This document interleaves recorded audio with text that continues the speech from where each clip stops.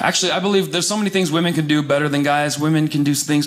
Here's one example that I was at the mall with my nephew babysitting. I'm just walking through the mall, and a woman I didn't know pulled up a knee. She goes, "Is that your son?" I go, "No, it's my nephew." And she without any hesitation, she says, "He is adorable. What's your name?" "You are so cute. Marcus, when you turn 18, I'm coming back for you. You're a little heartbreaker. Save him for me. He's so cute." And she walked away. Went back to shopping. I challenge any man in this room.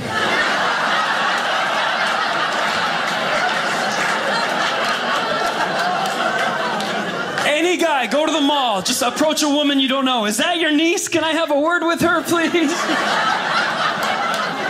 "Wow, when you turn 18, I'm coming back for you." Save her for me. That's a good one.